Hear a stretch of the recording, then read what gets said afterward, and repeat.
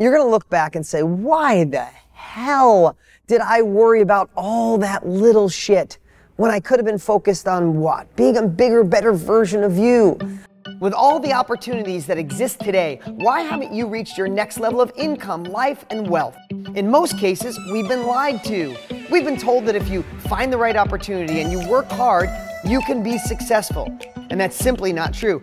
Millionaires, billionaires, and successful people have realized you need the foundation for wealth, the habits. And that's exactly what you'll be learning on the Millionaire Success Habits podcast. All success starts here. I want you to analyze and judge your own communication skills, how you share, and how you listen.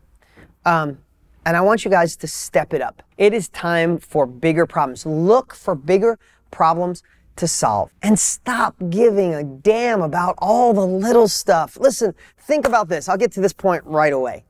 At the end of our lives, if I'm 95 and we're here together and we're like in the final few minutes of the game, right? You're going to look back and say, why the hell did I worry about all that little shit when I could have been focused on what? Being a bigger, better version of you. I say this all the time, but I want to repeat it again.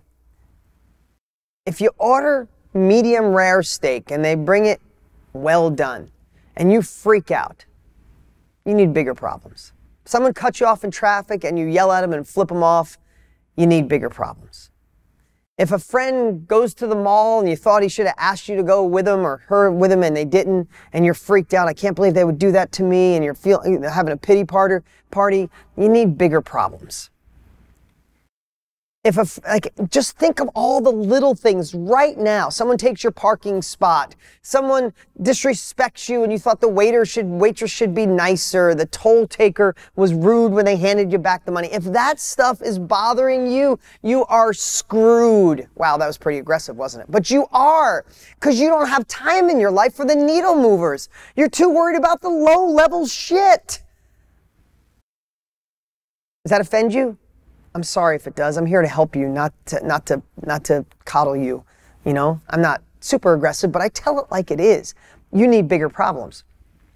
The same fears, the same stress, the same worry I had when I was making 50 grand a year feels the same right now. When my brand is done, my brands and my companies broke over $1 billion in sales a couple of years ago. I've been through all phases. The feeling on the inside doesn't feel any different. You know that. Think about in your life in your past, the things that used to make you sick, but they're this big. Now you're like, oh my God, I was worried about that, but now I'm worried about this. Someday you'll look back at the problems you have now and be like, oh my God, that was nothing. So, 2019, get bigger problems. Start searching out. If you can solve bigger problems, you get bigger checks. If you can solve bigger problems, listen, let me just equate this to love. Let's just say, right? Relationships can be tricky. I was open enough and transparent through my whole divorce. I didn't make it through it. But I'm in a relationship now that's incredible. But it's work. And I solve bigger problems. I put the work in. You want real love in your life. It's work. And it's not about proving your point or just becoming a better human being. It's about compromise. It's about better listening. It's about better dedication. It's about better trust. It is work, and it's solving big problems. I think in my old relationship, I was just like, it ain't working. You know, either step up or step out. I'm over exaggerating, but it's work. And guess what? If you want to live the easy way, do the hard things. If you want to live the hard way, do the easy things. Listen, I got up this morning at 4:45 and went to the gym, and my trainer kicked my ass. It was hard. But I'm 50, and I'm in pretty damn good shape, and I'm going to live long, and I don't have any complications. I'm not on any medications. I feel incredible. So it was hard to get up at 4:45, which I do 6 days a week. It is hard, but I'm living easier. I stand up straight. I feel incredible. I could beat most anybody in a running race, and I feel great. Hard to work out, easy life. I do the hard things in a relationship. I have an easy relationship because of it. I do the hard things with my kids and set the lessons now, even if they get mad at me, but I'm gonna have an easier adulthood with them. Want a better life? Do the hard things now so life can be easier.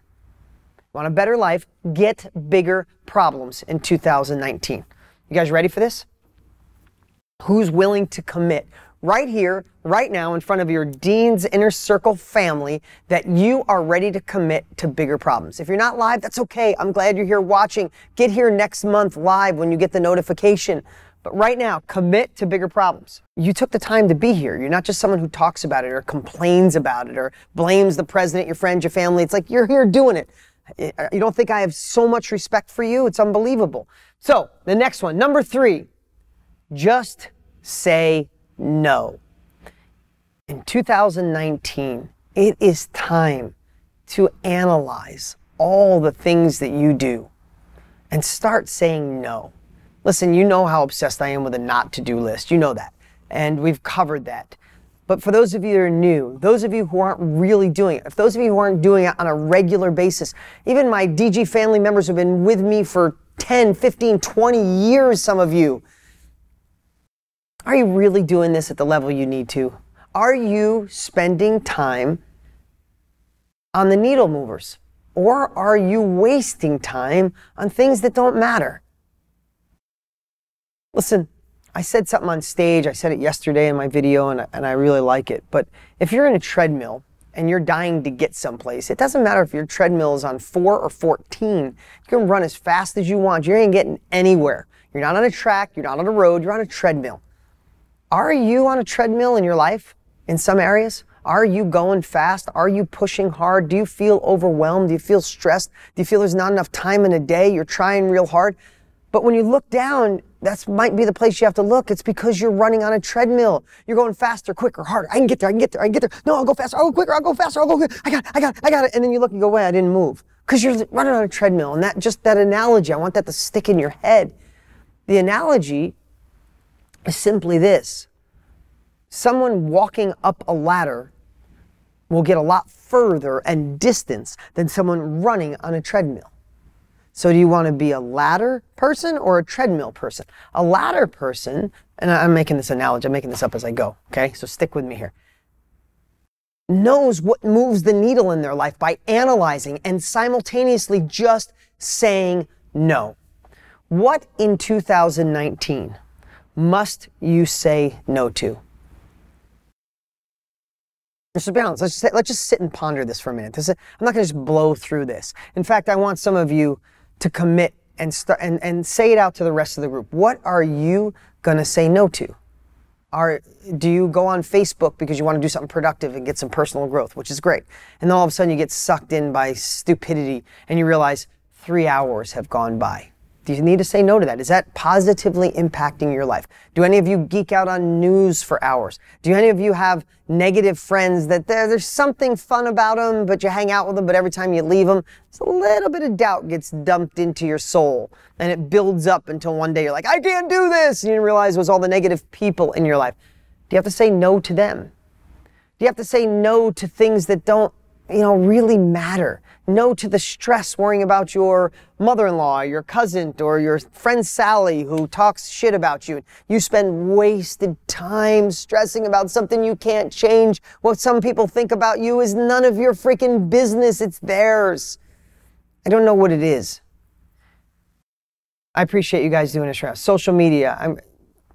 Netflix binge watching, say no to watching TV so much, trying to satisfy my ex-wife, no to social media, listening to negative people, toxic people, Netflix binging, procrastination, sleeping too late, TV, junk food. See what I mean? I've been talking about this forever. It's okay. But you need to listen for the first time. What are you going to commit to? Do you see why I said these are the things that you can bolt onto your goals and actually make them happen? Because if, let's just say someone said binge watching, right? Or spending hours on social media, hours on Netflix. Think about this. If you don't say no to that, how are you going to fit in all the goals you wrote on your list? Fix my relationship, get in better shape, make more money. Shit ain't going to happen. There's no time for it. Like, it's so obvious to me. Listen, I'm being frank as I can with you guys. You guys are like family. It is so freaking obvious now. Tell me you're not thinking about it right now. If this is obvious to you, please say yes, it's obvious, or hell yes, it's obvious. You can't reach your goals if you don't say no to the crap that's eating up your time, if you don't say no to the negative people, no to binge watching, no to too much social media, no to procrastination, no to sleeping in, no to eating the bad food that makes you feel like crap, that makes you go to sleep early, then you look down at yourself, you're like, oh, I just feel bad, and then you don't have any confidence. If you don't say no to that, is there any chance in hell you're gonna reach your goals this year?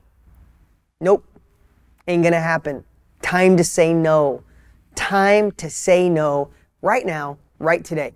Are you committed to saying no? Yeah, I'm asking you every time. I'm anchoring you. That's what it's called. It's called anchoring. I'm anchoring you. Commit right now to saying no to the shit that's not moving the needle in your life. But a lot of times people will see from the outside, and I'll teach some of this, and they'll go, yeah, but how do I get rich? And I'll share the same stuff I'm sharing. Like, yeah, Dean, that's cool. That's that personal growth stuff. But how do I get rich? And I think people are looking for like this magic, like, all right, you got me, hold on. Ah, and like sunbeams shoot out. And there's this magic little thing that you do and you get rich. This is how you get rich in life, rich with love, rich with happiness, rich with peace. These are truly the secrets. People are looking for the magic. There's no magic. It's this. It's what we're talking about today. You can't fit the things in your life you need to do to be wealthy, successful, happy, if this other crap is in your life.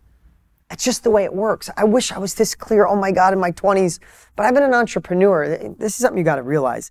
I've been an entrepreneur for over 30 years. I'm 50 this year. I did my first real estate deal at 17. That's 33 years. Holy cannoli. But also, I've been in teaching success for over 20 years. I've been obsessed with personal growth for over a decade, reading a book every 10 days, friends with Tony Robbins, Brendon Burchard, Richard Branson. Like, I obsess on this. So a lot of what I share is not just some, oh, this guy got rich and he's just sharing his shit. Like, this is well thought out, things that I wish someone would have given me in my 20s. And when you understand it on that level, you realize this is where happiness, this is where wealth comes from. All right, thank you guys. What's up, what's up? Hey, before you go, you need to watch these next few videos. They're absolute game changers. Hurry up and click right over here and watch them, and I'll see you there.